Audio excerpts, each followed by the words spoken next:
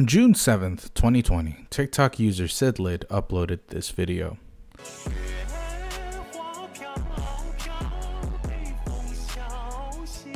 This has nothing to do with what we're talking about today. On June 11th, however, he uploaded a video that was far more disturbing than what I had just shown you. Reportedly, SidLid, also known as Aiden and what we're probably going to call them throughout the entire video, was parked near Elka Park and Hunter Mountain, located in New York. While he was live streaming, his radio began to play odd noises, and while we don't have a clear audio recording due to Aiden's commentary, a good portion of it is audible, and what you're about to hear is pretty weird.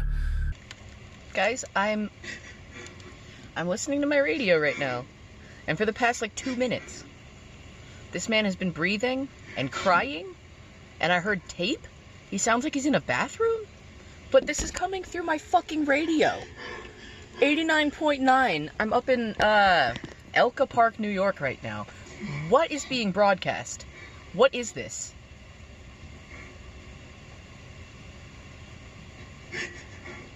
It's just a dude crying. For 4 minutes? I don't know. I was live on TikTok a minute ago, and it started then. What is this?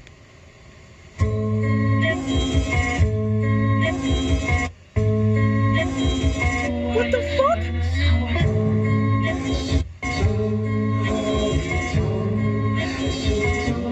As you can see from that video alone, Aiden is pretty shaken up by what he is hearing. However, that's not the end of that video, as a few days later, Aiden soon uploaded the second part of that broadcast, assumedly recorded on the same day as Aiden is wearing the same shirt, hat, and is parked pretty much exactly in the same area. Also, his car broke down just the day before this upload, so I doubt he was driving it back on the same spot. This is what he had captured. Guys? This is coming through my radio. What the fuck is this? Why is there a guy fervently breathing? Panicking through my radio. How do I send help? What is...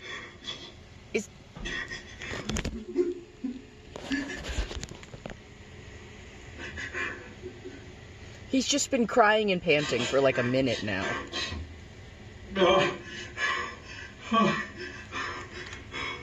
Sounds like he's in a bathroom. What the fuck is this? And why is it on my radio?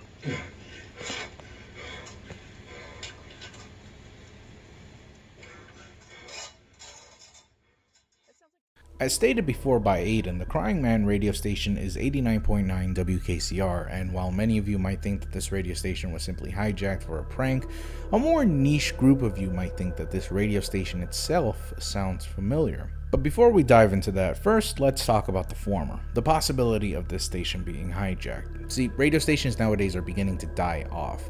The dominance of radio has begun to dwindle thanks to the access of satellite radio, podcasts, and many other forms of entertainment being the prominent source of ad revenue. Hell, some of you might even listen to me on your daily commute. It's really not surprising what with me having such a sexy ass voice and wonderful content. Also, I'm Mexican, so if you don't watch my shit, you're racist. Anyway, the access to more better and more accessible media means that nobody really pays attention to radio stations getting hijacked now, or radio stations at all. So they become an easy target, and because of the advent of better technology and it being more affordable nowadays, anybody can just watch a tutorial online and learn how to hijack a radio for themselves. In fact, you can totally do so with a $35 Raspberry Pi. Disclaimer, I am not advocating anyone hijack radio frequencies. That stuff is pretty illegal, especially if you're going to be hijacking police frequencies and breaking down medical devices. You know, don't do that. But with all that said, any normal Joe can hijack a radio frequency. It's really not that big of a deal so long as you know what you're doing and you have the right equipment. But the thing is,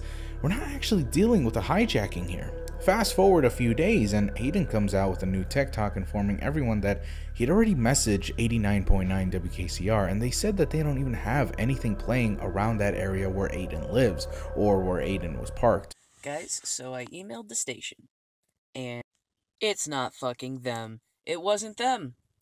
It's not them. They didn't broadcast that. What the fuck? WKCR is a radio station belonging to Columbia University in New York City, which is hours away from where Aiden first recorded the Crying Man's frequency. Aiden is outside of the range of WKCR, as mentioned by one of the staff members when he had responded back about the Crying Man. What this means, as I'm sure most of you have figured out, is that whoever or whatever broadcasted the Crying Man lives locally in Elka Park. There's someone up there lurking around and running a pirate radio show, be it one featuring a real tortured man or just a sick, twisted prank. It can't really be verified, especially with the lack of clues to go on, but let's assume that this is just a prank or even just an ARG that Aiden is a part of. Is this audio of the Crying Man legitimate? Some people have suggested that the crying is from a video called Blank Room Soup, a video that allegedly came from the dark web that no one has really been able to solve. It's been around the internet for about 15 years now and has piqued the interests of pretty much everyone that's ever explored any sort of creepy content online. In this video, we see characters Ray Ray, created by Raymond S. Percy, comforting this crying man in the middle of a room while he's eating soup. The crying for a lot of people sounded similar to the crying heard in the original TikTok.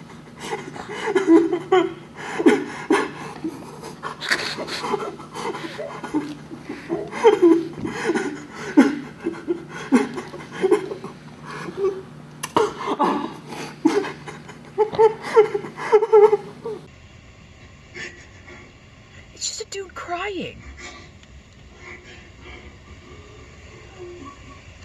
For like 4 minutes? Thing is, it's not that similar. There are some inflections that differentiates the two cries, and as mentioned by Aiden, the broadcast has been going on for about 4 minutes or so, and while this video is pretty similar to that, it only lasts for about 1 minute. There are other videos of Ray Ray doing other creepy stuff, but none of them feature crying men anymore.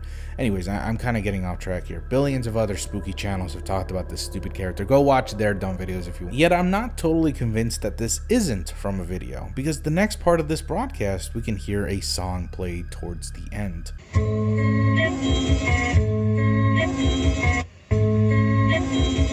What the fuck?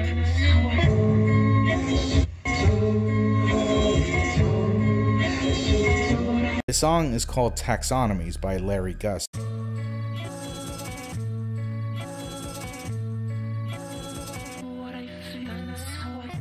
While the song nor Larry himself are important to this case, it is safe to assume that this wasn't some sort of live stream of someone getting tortured because it was so easily flipped to just music. It's very much possible that this audio has a source to it, a scene from a movie, maybe in a video online, maybe it's something dark like someone running away from their murderer.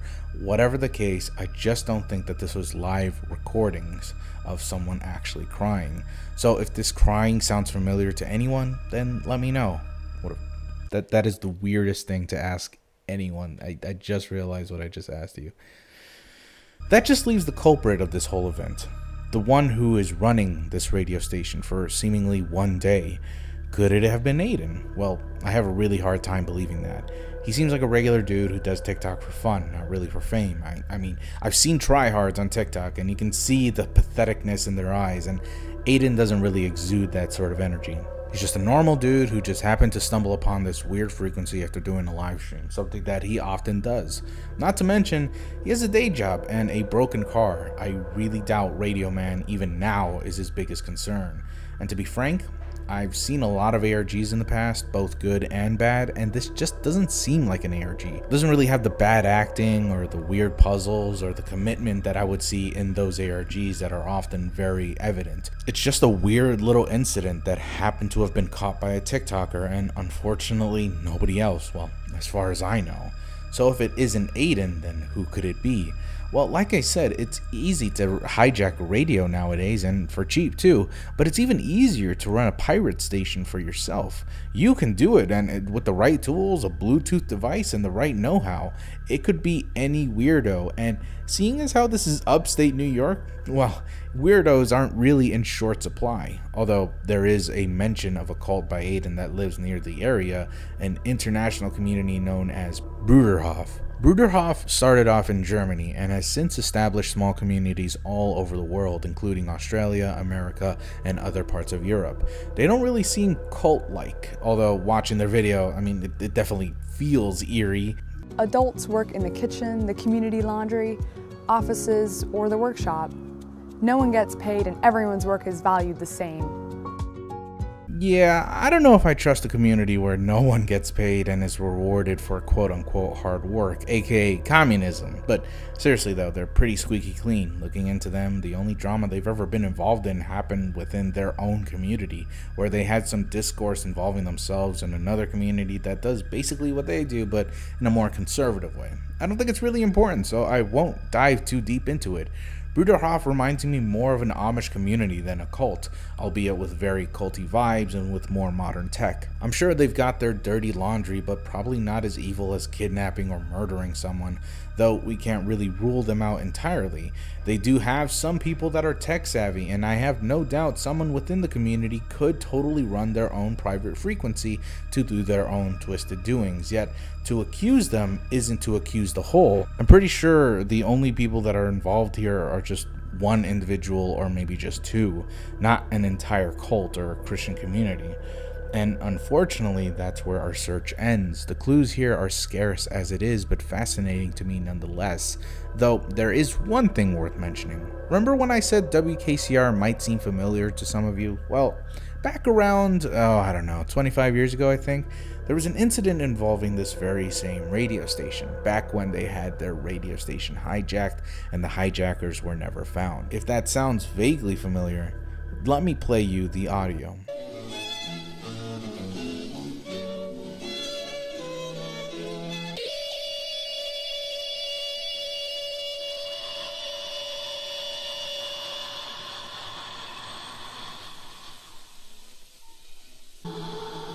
On the 21st, 1988, Barry Valentino, son of Barry Sr. G, brother of Scott, Mark, and Lisa Ann's friend, my friend. February 1985, Frank Oppenheimer, brother of Robert, husband of Jackie and Emily, father of Michael, our friend. In 1987, Henrietta Graham, mother of Ian and Ralph Sally, my friend. March 17, 1988, Edward McGellis, brother of William, June, May, and Peggy, father of Cheryl. So yeah, that's kind of weird, and it all happened on WKCR. It was pretty well known for a while, and there were rumors that it was a haunted radio station, and the voice was listing off names of people who died in the past or people who will die in the future. However, this isn't really the case. The hijacking, as far as I know, never really happened. There are no articles about this incident occurring, no documented evidence of that being true. And the only other place aside from YouTube where this has been documented was on /X of 4chan, so, you know, it's fake.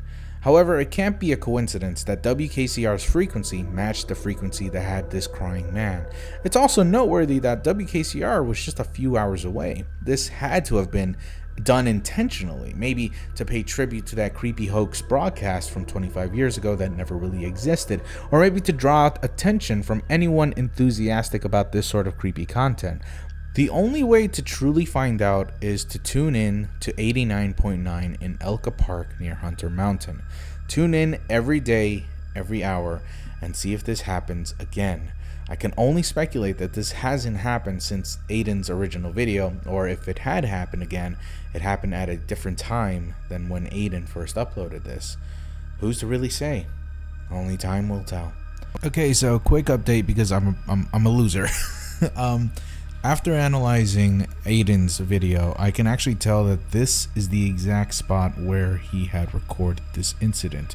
This little parking spot, which this photo was taken around July of 2012, so this could very well be a parking lot. And the reason I know that this is the exact area on the map is because in the background you can see that Aiden is parked in front of a church, and here is the exact same church next to a graveyard. Like I said, this photo was taken 8 years ago, so it's completely inaccurate to what was probably shown. There's definitely some things that have changed, but it definitely would seem like this is where Aiden would be parked. And because Aiden does work as a construction worker, and I'm assuming there's construction going on over here or something of the kind, because he's always wearing a helmet and a vest that is very common with construction workers around the area. then I would assume that they parked over here and is working on a project that's over here. If you want more specifically where he was parked, it would be around this area of Elka Park. So it's right around here in Plate Clove Road in St. Francis de Sales Church at Elka Park. It was right here. I don't know if anybody wants to just go over there and try and maybe tune into 89.9, see if they can capture exactly what Aiden had captured. You can, but there you go. Thank you all so very much for watching. I'll see you all next time. I love you all so much. Goodbye.